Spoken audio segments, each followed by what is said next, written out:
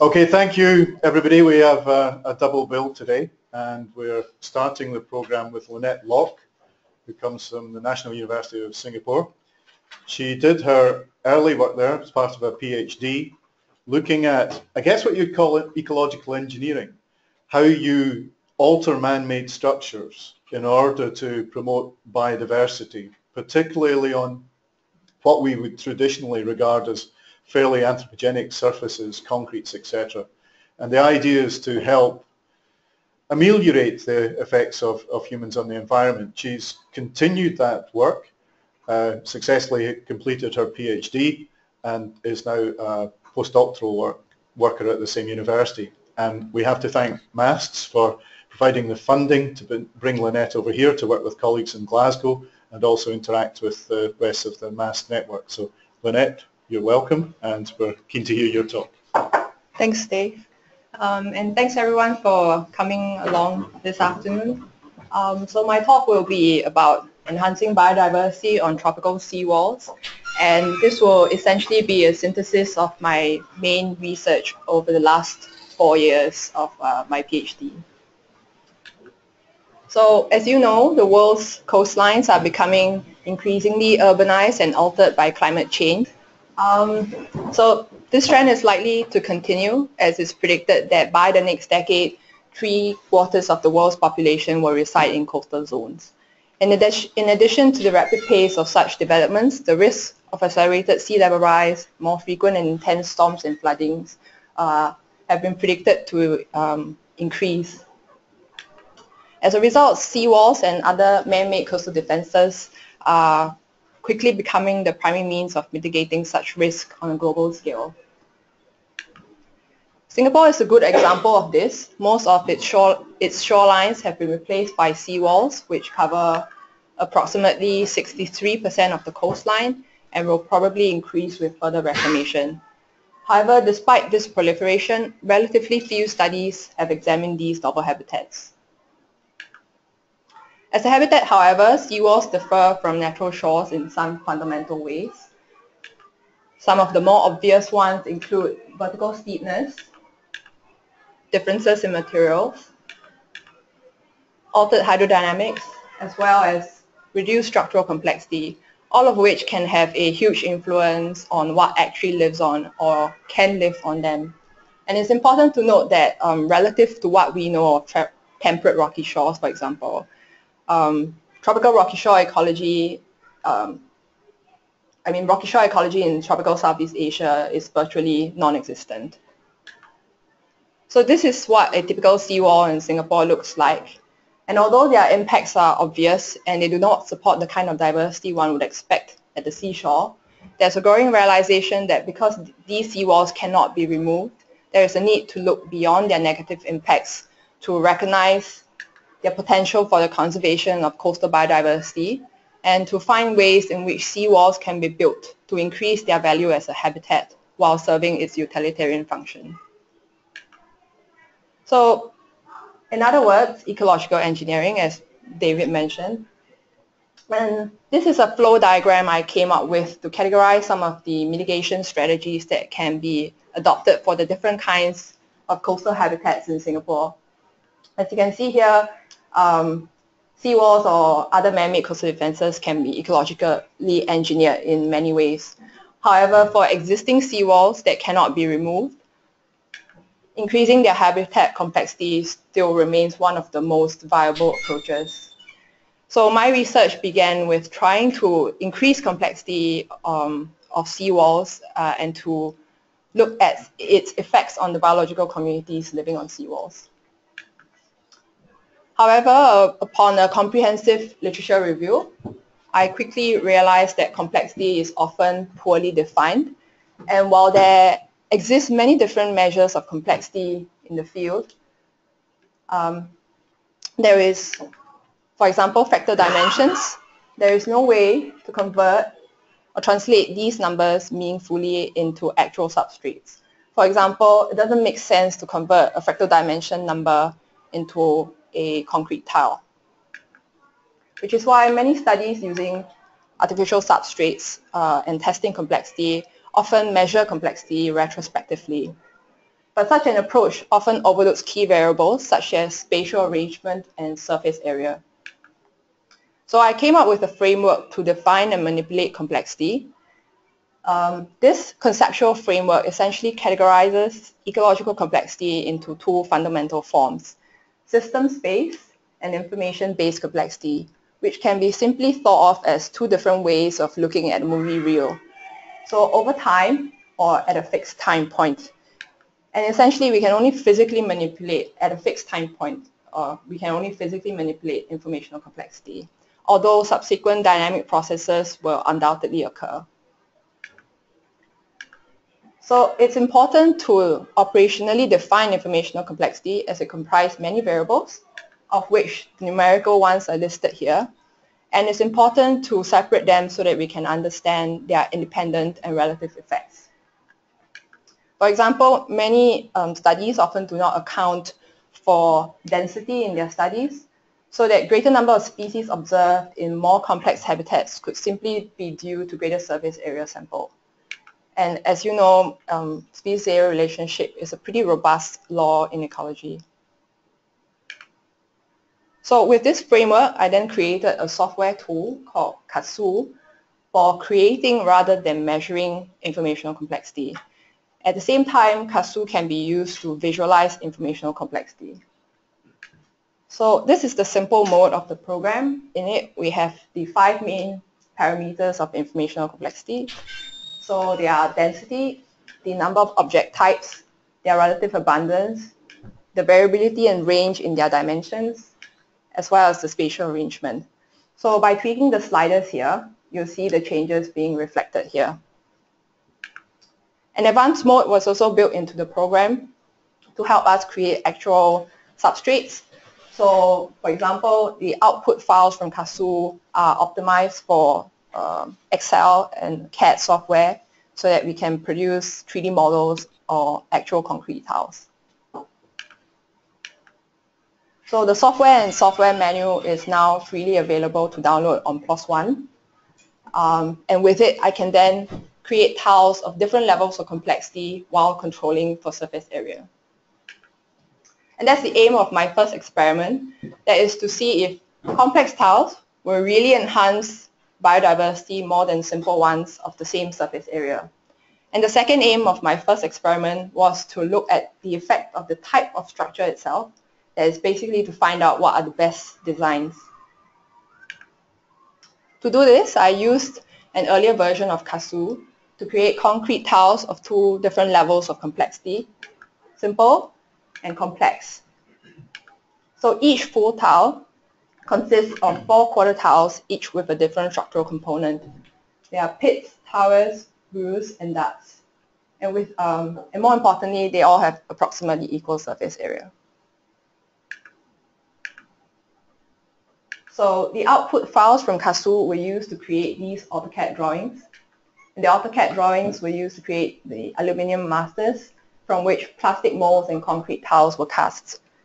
Granite controls were also created. The granite controls are used simply to mimic the background seawall as a basis of comparison to give us a total of 3 tile types: simple, complex, in the granite control. The tiles were installed at 2 sites south of the mainland of Singapore. They are at Pulau Hantu and Kusu Island. With 8 replicates of each tile type installed along 2 tidal heights at those 2 sites, we created a 3-way ANOVA design consisting of 96 full tiles or 384 quarter tiles. The tiles were photographed monthly, and after 13 months, all the tiles were successfully retrieved and all the organisms on them were sorted, counted, and identified. So LD were identified to functional group level and the animals to species or morphospecies level. And then the data were analyzed. So based on the species data only, that's a total of 54,000 individuals representing 70 different species or morphospecies. We found that indeed complex tiles supported greater species richness at the low shore position independently of area. So this is the results at each site. As you can see, at the low shore position, the three tile types were significantly different. And the pattern is also true at the high shore position, although there are less organisms there due to a greater degree of air exposure.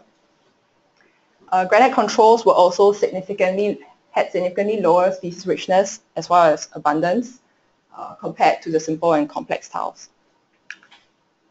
Community composition was also significantly different among the three tile types. As you can see from the cat plot here, assemblages responded to the effects of increased size variability at the 4 to 28 mm scale. I also found that the type of structure can have an effect on species richness that is independent of their complexity. In other words, that pits, towers, and grooves were the best designs in terms of capturing the greatest number of species. The type of structure can also have an effect on community composition that is independent of complexity. You can see here from the cat plot that the granite tiles are significantly different to those on the concrete tiles. And based on these results, I picked the two best designs. So based on the two best designs, that's the pits and the grooves, I doubled the size of the tile from 20 by 20 cm to 40 by 40 cm to test the effect of changing the scale of structural manipulation. And I also examine the wave properties over the various tile designs in addition to this field experiment. So with five replicates of each tile type installed at the same two sites but along one tidal height this time, we created a total of 50 tiles. And I split this up into two experiments. So experiment 2 is based on the monitoring work done over a year, while experiment 3 is based on the data collected at the end of 1 year. So I'll just very quickly go through experiment 2. The tiles were photographed at each site for a period of a year, and from which I just analyzed patterns of algal succession. And there are just two main findings that I just want to highlight here, and that is that the succession trajectories of complex and simple tiles were very similar, and they were very different to what the granite tiles were able to support. So after a year, the tiles were sampled and all the organisms on them were identified and sorted and counted again. So now we are on to the results of experiment 3. And similar to the first study, I found that complex tiles generally supported greater species richness compared to simple tiles, suggesting that the expanded size range that we tested here remained relevant to the intertidal communities at the sites we tested. So in the previous study, I looked at the 4 to 28 mm scale. In this study, I looked at the 8 to 56 mm scale. So now we know that complexity operates at this scale.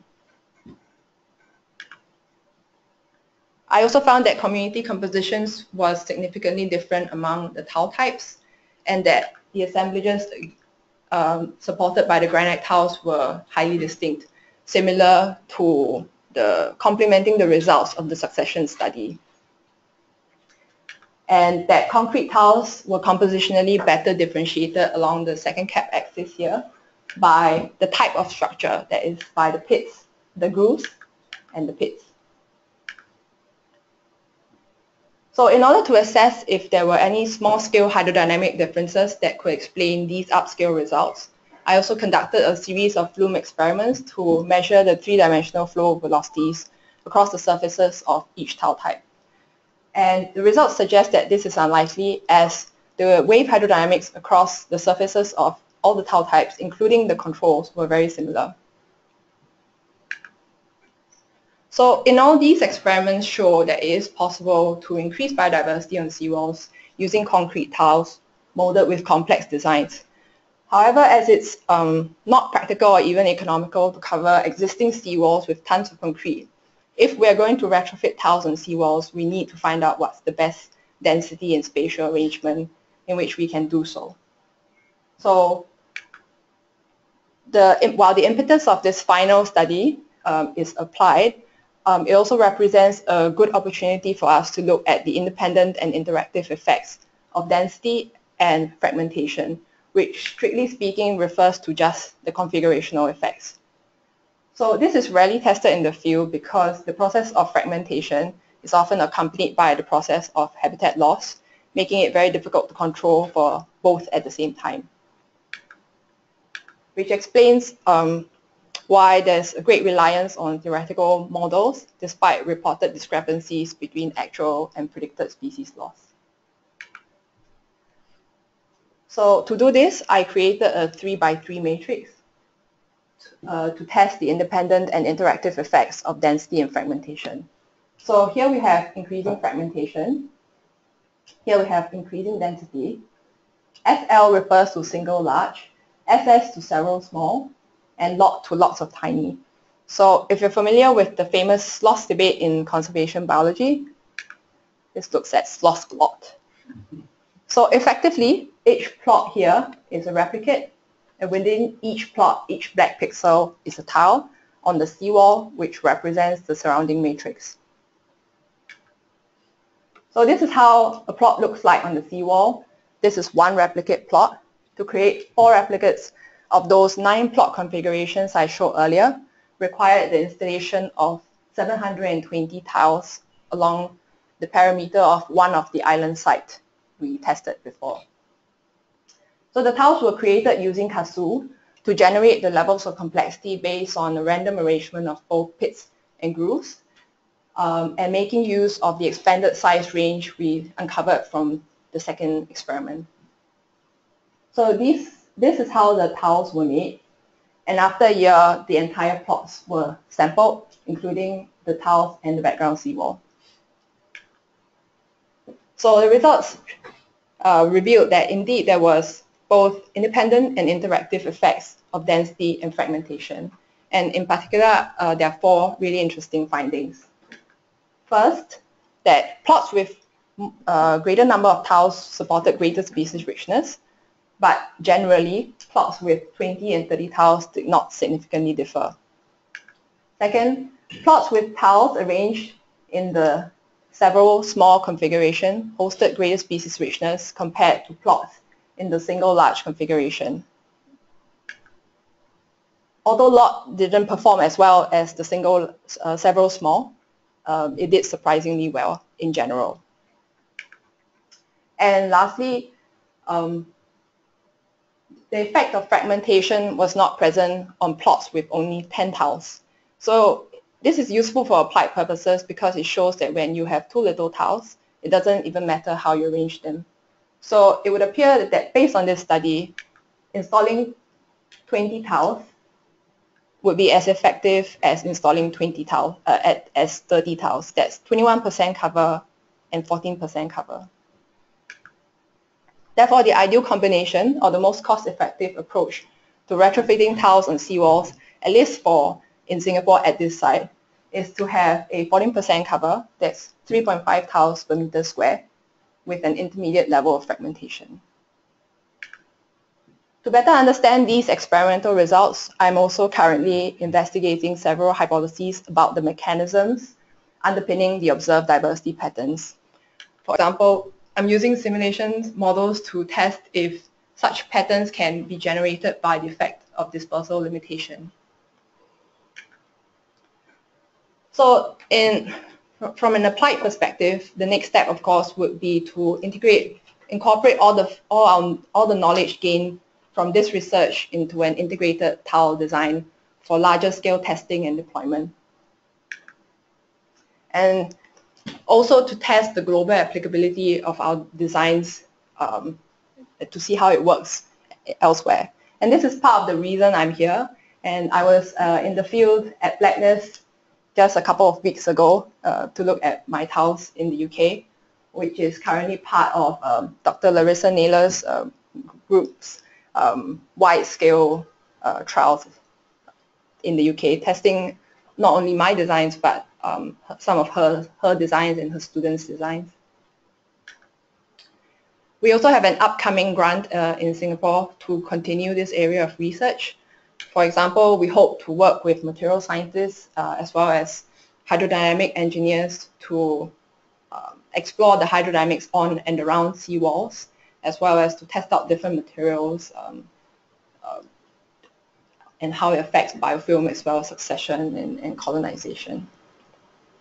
hopefully all this will help to us better understand seawalls as a system, which I think is a fantastic test bed for many different ideas about ecological theory in general, as well as lead to new technologies that will increase the value of seawalls as a habitat.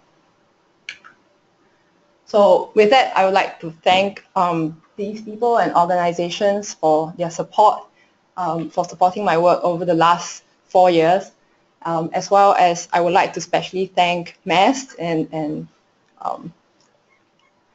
Dr. Naylor for supporting my being here, and the MASTS Peaker Fellowship. Yep. Thank you very much.